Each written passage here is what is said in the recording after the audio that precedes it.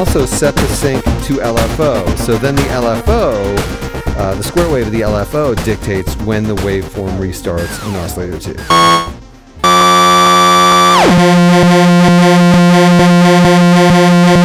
And because there's, you can set the LFO rate to a variety of settings.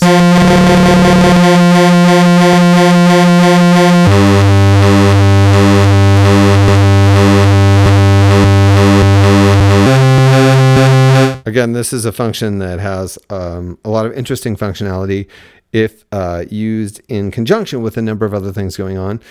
You also have the ability to have whatever's coming in your external input 1 cause oscillator 2's waveform to reset. So you have a very wide variety of sync controls for this synthesizer. Also, oscillator 2 has the same pulse width modulation effects that we can get in oscillator 1.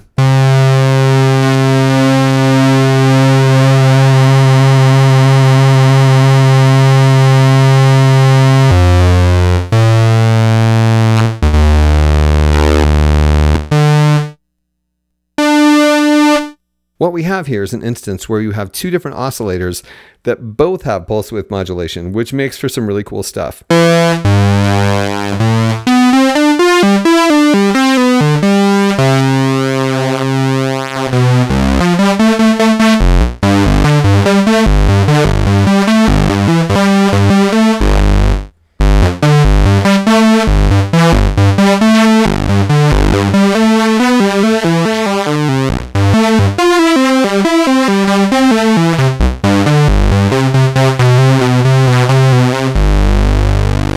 You get a really, really broad sound. Also, you can kick in the sync with the pulse width modulation happening, and it causes it to then do some really weird waveform stuff.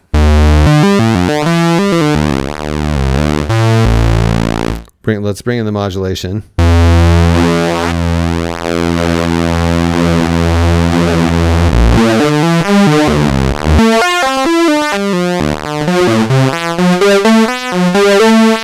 Let's hear that with the envelope.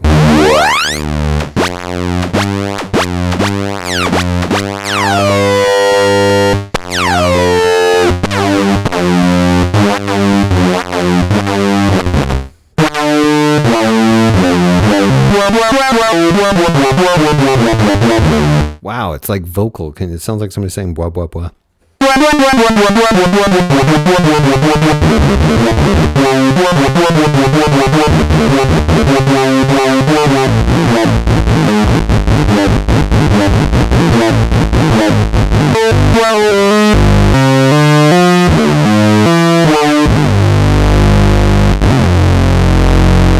But you can hear, I mean, oh my gosh, it's already crazy and angry sounding. It's fantastic.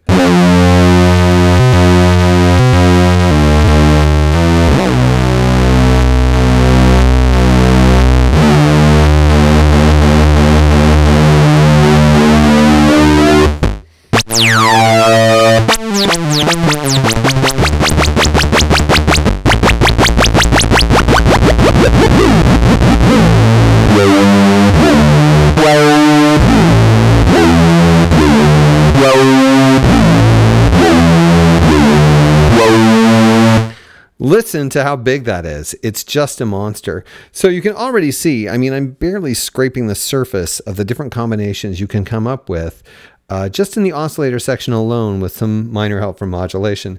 But later when we get into modulation, you can see how this just takes this thing to a completely different level. I do want to talk about the sequencer just for a second, although I know you wish I would talk about it for more than a second, and I promise a point will come when I do. But for now, let's just talk about one aspect of the sequencer.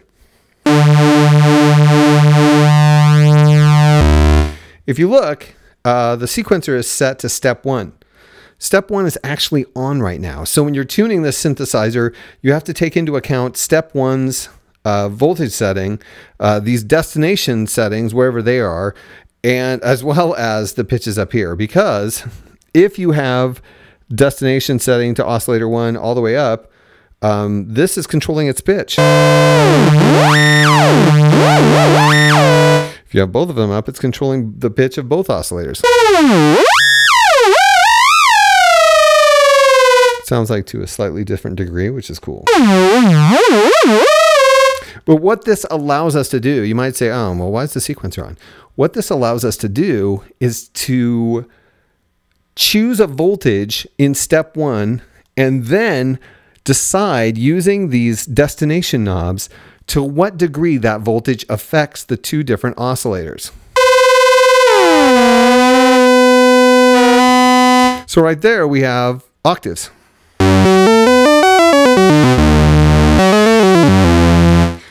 We could also do like a proggy fifth.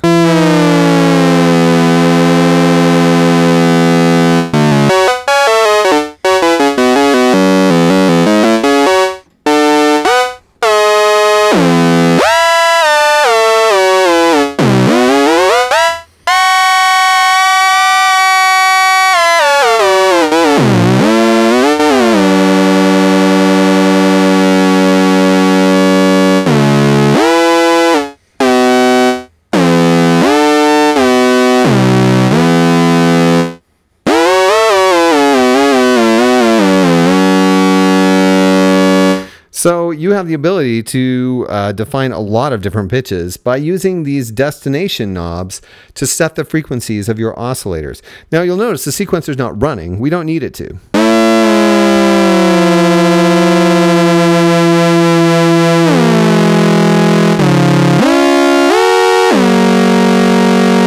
So that's a really cool function. And if you wanted, you could do something really crazy, like set all of the different voltages in the sequencer to different voltages.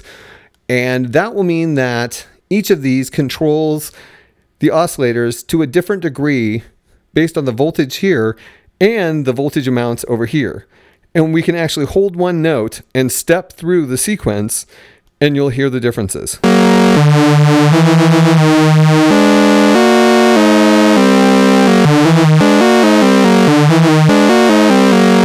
So yeah, that's really fun for the sequencer, but it also means that you could make several different choices in this voltage section that in live performance you could switch from one sound to another.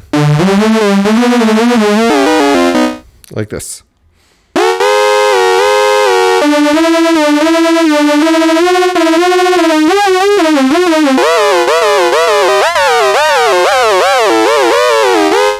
Okay, that's a terrible example, but you can see, like, you can create different pitch relationships between the oscillators using the voltages in the sequencer for just performance and not for the running of the sequencer, because the sequencer's voltage is on, going directed to the oscillators at any given time.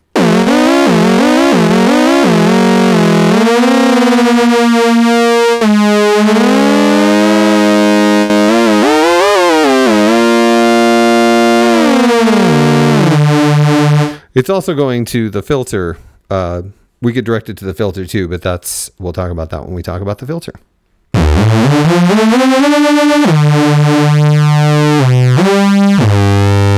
This synthesizer often has its own ideas about what it wants to do, and it creates these kind of crazy sounds that you're like, wow, where is that coming from? Sometimes just changing the pitch of an oscillator will give you a whole new, almost ring mod effect. It's fantastic.